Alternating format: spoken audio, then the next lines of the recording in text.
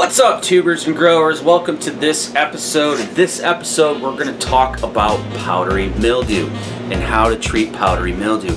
I have recently had a episode with powdery mildew, and I want to educate you guys about it, talk about it. I'm not immune to getting powdery mildew.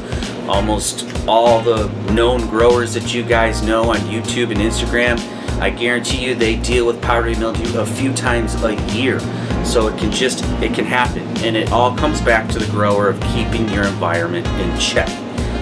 So without further ado, you guys, I'm super excited. I got Wolverine grower over today. He's going to show us how to apply and treat with Wettable sulfur, and you guys are going to find out and learn a lot of things about Wettable sulfur. That not only does it treat powdery mildew, it treats pests, all kinds of things, kills eggs in the root zone and stuff that I had no idea about. So I mean, really, you guys can limit your amount of products that you use to go to battle with pests and powdery mildew by maybe just using or condensing your amount of bottles down with adding the Wettable sulfur in there. So without further ado and me rambling on, let's get to it. Wolverine.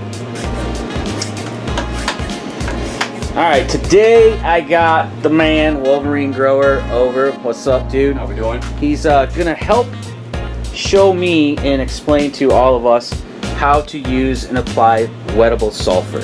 Alright, where's that Wettable sulfur at so we can show him exactly what we're talking about here. And a good example of a brand you can find at your local Lowe's. Right here is what we're currently using, and what'd you say the mixing ratios were? You're going to want to use this at 2 tablespoons per gallon, and that's a preventative as a fungicide and as a pesticide, so you can work against powdery mildew, bugs, thrips, all that good stuff. Alright, so we've already hit the GMO. My Bruce Banner and pretty much all these in veg got some powdery mildew. So Wolverine knows a lot about treating it. I decided to bring him over. So what we got here is, what is this, the Wi-Fi? This is the Wi-Fi, and this is already, just so you know, 80 degrees Fahrenheit, 9.5 pH water from his RO collection. And then we went ahead and added 2 tablespoons per gallon, mixed it up really well, and you want to keep a lot of pressure on it and keep it on the finest mist setting so you can create a lot of saturation, because when you beam it, they don't form droplets, they run right off the plant. Okay. So now he's going to show us how to do it and how he does it, and he finds it to be the most effective. When you're spraying, you want to spray the layer of the medium in case there's any eggs or algae. You want to kill that first, and then you want to work your way up, because if you start from the top, the plant leaves get heavy and fall, and they block the path that you would be getting on the stem. So we're going to start here, covering the medium for a couple seconds, letting it run in.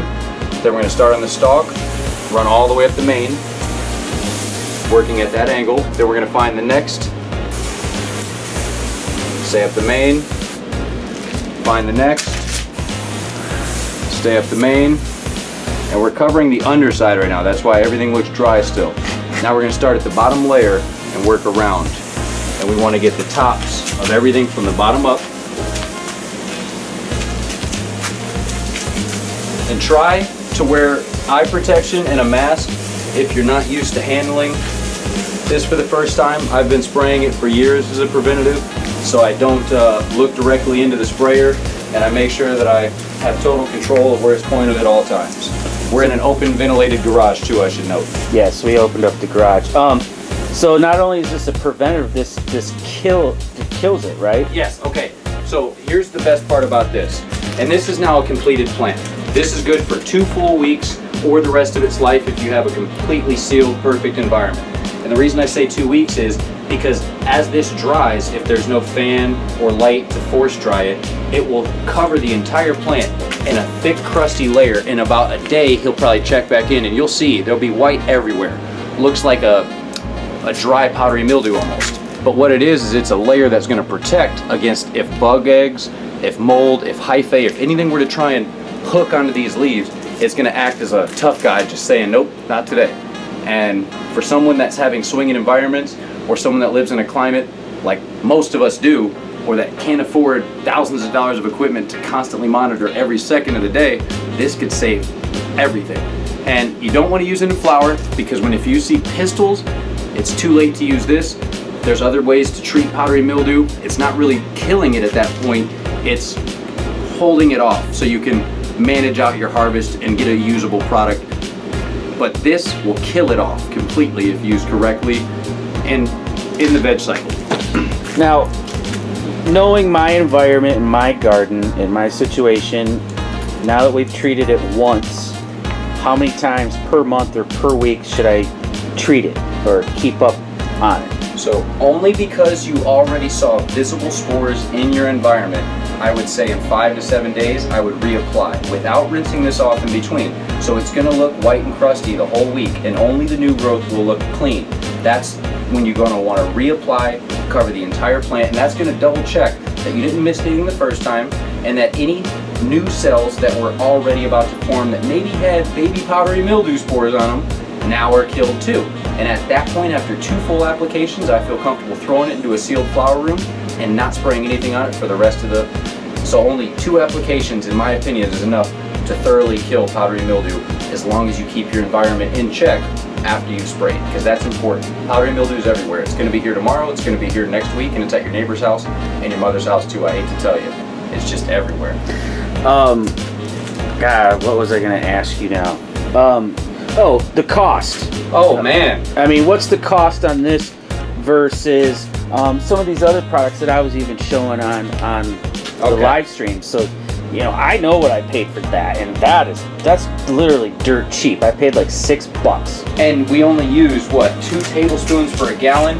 And so far, we've used 1/4 gallon to do 2 medium-sized veg plants. So you can see, we've used 2 of these for a gallon, and including how the space that they leave it with, we've only gotten to here. So you could probably make at least 20 to 25 gallons. And that means you're going to be spraying hundreds of plants in their entirety. This tire and bottle is, I think, $6 at Lowe's, maybe $7 online because they charge a convenience fee. Right. So for $7, you're spraying hundreds of plants and killing bugs, russet mites. If anyone's heard about Subcool's problem, what he used to actually maintain a garden inside that pool home and still maintains is actually Wettable sulfur. You can ask him. He found out about it last year, and it pretty much saved everything he had going on. Yeah. So, now, here's a big question I want to ask you that a lot of people say about powdery mildew. Is it systemic? absolutely not. And if you watch YouTube videos from 2005 prior, you're going to argue with me till you're blue in the face. And I'm just going to tell you it's not. And I can prove it with science. I don't have it all here in front of me right now, but I can tell you there's plenty of times that powdery mildew has been present in large commercial applications and in small private applications and in some of your favorite breeders' personal spots. And they've been able to beat it, keep that cut for years, and no one's ever known about it because it's not systemic. I'm telling you, it's all about environment, environment, environment. So there you go, you guys. I ran into a powdery mildew problem. I don't know everything about powdery mildew. I haven't had it for 8 years, so I got it this time, and this purely was my fault. Wolverine and I got on my phone. We started looking at my Pulse app. We zeroed right in on the problem.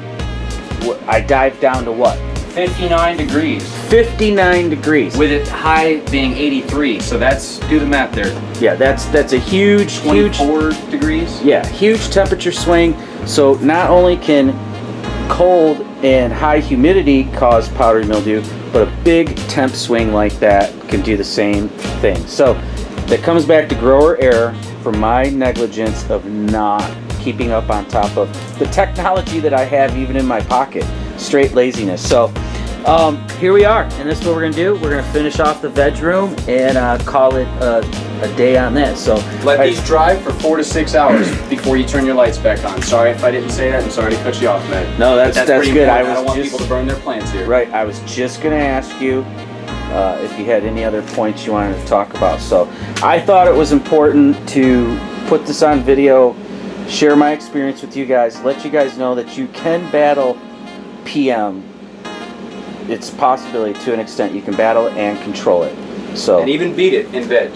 So and that's beat Wolverine. That's Wolverine saying that. Yeah. You don't have to kill your plants in veg. If it's late in flower and it's bad, you might want to make that conscious decision, especially for an economic reason. Yeah. But in veg, hit me up if you're in that super concern. I'll help you fix your environment, fix your plants, you're good to go. And he's at Wolverine Grower 420 on Instagram, Yes, you guys. sir. So thanks, dude. Thanks for coming over and helping. We're gonna finish this up.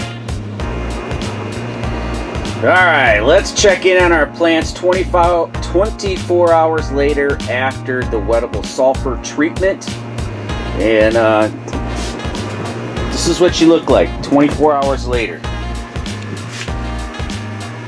See that? That's just the sulfur dried up. That's not PM.